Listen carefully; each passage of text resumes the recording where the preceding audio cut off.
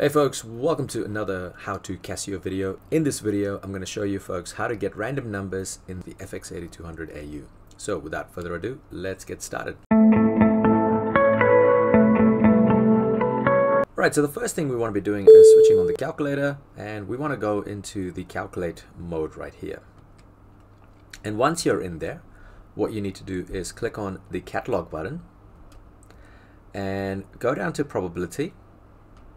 We're going to press EXE. We're going to keep going down. So we've got factorial, permutation, combination, and then right at the bottom there, we're going to see random number. Now, if you press equals, this random number thing is going to pop up here in the typing area here.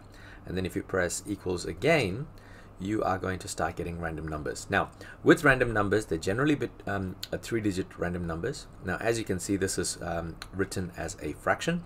And if I keep going like this, all of my numbers are coming as fractions. And the reason that it's coming as fractions is because if I go into settings and go into calc settings and go into input output, right now this is actually set as maths input and maths output. So I'm just going to change that to maths input to decimal output.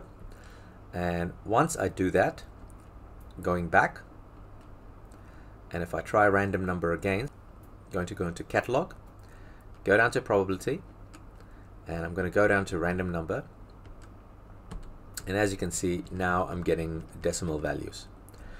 So random number here is going to be 3 decimal place.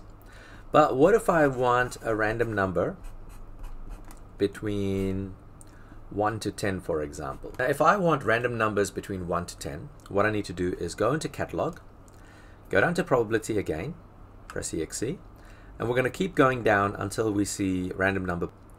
And there's one more after random number, which is the random integer. So we're going to click on random integer, and we want a random number between 1 to 10. So we're going to click on 1. Now, we've got to put a comma there. Now, to get a comma, it is above the, it's the shift of the right bracket. So we're going to go shift and the right bracket, and we're going to get a comma, and then we're going to put a 10, and we're going to close the bracket. So what we're actually asking the calculator to do here is give us a random number between 1 to 10. And if I press EXE, now as you can see, I'm getting random numbers between 1 to 10.